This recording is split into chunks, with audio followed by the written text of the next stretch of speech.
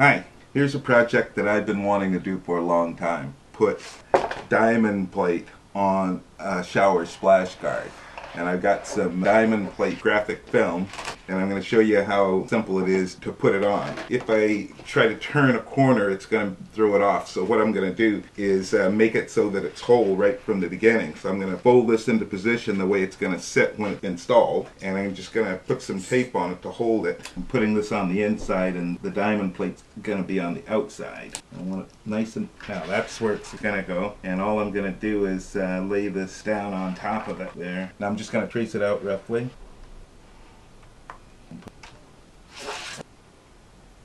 I think this leaves me a bigger piece, so I'll put it here.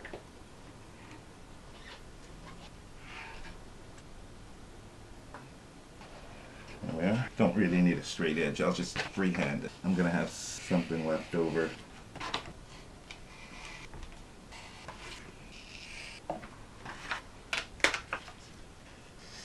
I'll cut it out precisely after I get it on there.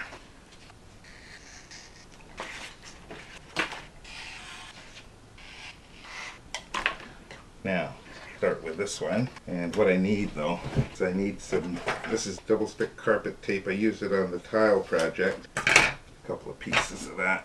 One there, put one there. There we are. And all I'm going to do is press it down to hold it in place. Take my material, place it on there. I've got more than I need. Nothing sticks out. That's about right. Press this down and we're ready to go. I got a little bit ahead of myself. Peel up and be repositioned without much trouble. That looks just fine. Now I may as well do the other one before I turn it over and start cutting it out, but I'm going to have to move these over to this side. I've got one left and one right. Okay. There. That's about right. So all I have to do is press this down to get it started.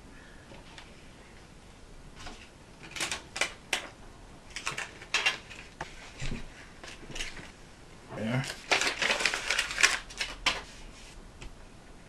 Now then what we've got to do is trim off all the excess and we'll be done. I've got some excess coming over the back as well, but that won't be a problem. I'll do it the same way. It's really sticky, but that's what we want.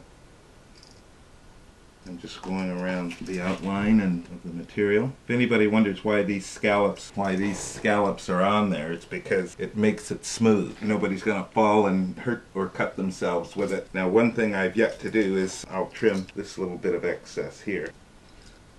Come in at an angle. There we are.